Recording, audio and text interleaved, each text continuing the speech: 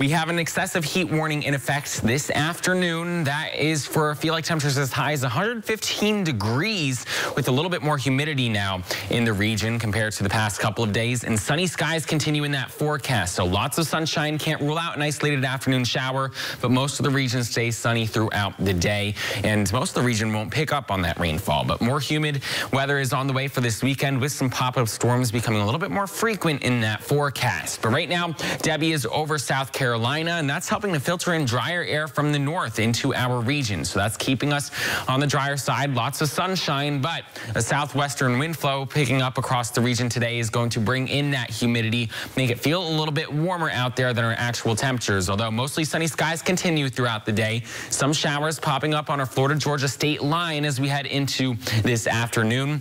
And then tomorrow, a cold front approaches the region. That'll help to enhance our rain coverage this weekend, but still only scattered storms in nature. And that really comes into play with more humidity as we head into our Saturday. But here's that excessive heat warning. First excessive heat warning issued by the National Weather Service in Tallahassee for 2024. That includes Valdosta, Tallahassee, over towards Perry into Mayo. That is for feel like temperatures as high as 115 degrees. Suwannee County, feel like temperatures as high as 108 degrees later on this afternoon. Now, an excessive heat warning is the first one of the year issued by the Tallahassee National Weather Service. There were 13 issued back in 2023, indicating, how hot last summer was compared to this summer so far. And that's when we saw a record high of 99 degrees on August 8th. Today's forecast is 98, so getting close to that, if not there. But we do have a 20% chance of development out in the tropics later on in the week. But our quick look at our 7-day forecast does show some scattered storms this weekend.